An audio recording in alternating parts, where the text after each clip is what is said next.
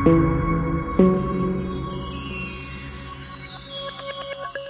दोस्तों, हमारे YouTube channel में आपका फिर से स्वागत है। अभी तक हमारे YouTube चैनल को आपने सब्सक्राइब नहीं किया तो सबसे पहले सब्सक्राइब कर ले और बेल आइकन बटन दबाना ना भूले, ताकि हमारी लेटेस्ट वीडियो की जानकारी आपको सबसे पहले नोटिफिकेशन मिल सके।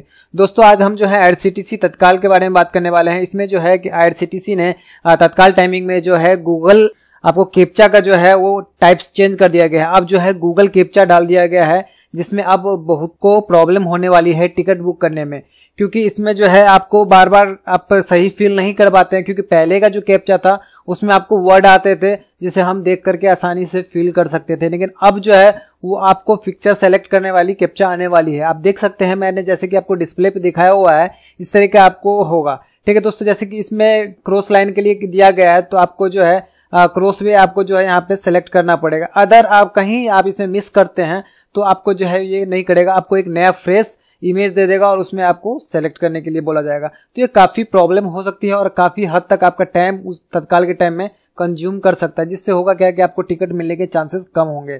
ठीक है, जिनका लक अच्छा होगा, ऑटोमेटिक फिल हो जाएगा, उनके लिए तो भाई वाह है कि उनको टिकट मिल जाएगी।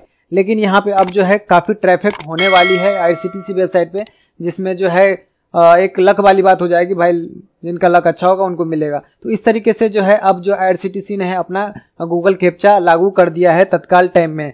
ठीक है दोस्तों, ये टाइमिंग जो आपको है, आपको पता ही है कि सुबह 10 बजे से लेकर 11 बजे तक की जो टाइमिंग है रेलवे की तत्काल टाइम की, वो उस समय तक ये लागू रहेगा। उसके बाद जैसा कि नॉर्मल कैप्चा आता है उस तरीके का हो जाएगा। तो मैं आपको लाइव दिखाने वाला हूँ किस तरीके से ये प्रॉब्लम आएगी और किस तरीके से ये प्रॉब्लम आप फेस कर सकते हैं। तो चलते हैं हम। जैसा कि दोस्तों आप देख सकते हैं, मैं वेबसाइट पे आ गया हूं और इस तरीके की आप प्रॉब्लम देख सकते हैं कि मैं ये फाइनल पेमेंट जहां पे आपको होता है वहां पे मैं अभी हूं। तो यहाँ पे देख सकते हैं इस तरीके की प्रॉब्लम है। तो यहाँ पे आप जो है कैप्चा फिल करते हैं। देखिए इस तरीके का इमेज आ गया आपको। अब इसमें सेलेक्ट करने को बोला जा रहा है प्लांट ट्रीज का। तो इस तरीके से होगा। मैंने इस सॉफ्टवेयर है जिसे आप प्ले करेंगे तो ऑटोमेटिक भी फिल करता है, लेकिन ये बाय चांस नहीं भी कर सकता है, क्योंकि ये इतना परफेक्ट नहीं है। क्योंकि आपको पता है कि IRCTC का साइट कितना स्ट्रांग है। मैं बैक करके आपको फिर से दिखाने की कोशिश करता हूं और फिर से हम जो है यहाँ पे जो है कंटिन्यू करते हैं और देख सकते हैं कि यहाँ पे फिर से आ गया वही सेम प्रॉब्लम। तो अब दोबारा से जो है यहाँ पे मैं यहाँ पे आपको इमेज करके दिखा रहा हूँ, फिर से जो है सेम इमेज आ गया आपको सेलेक्ट करने के लिए।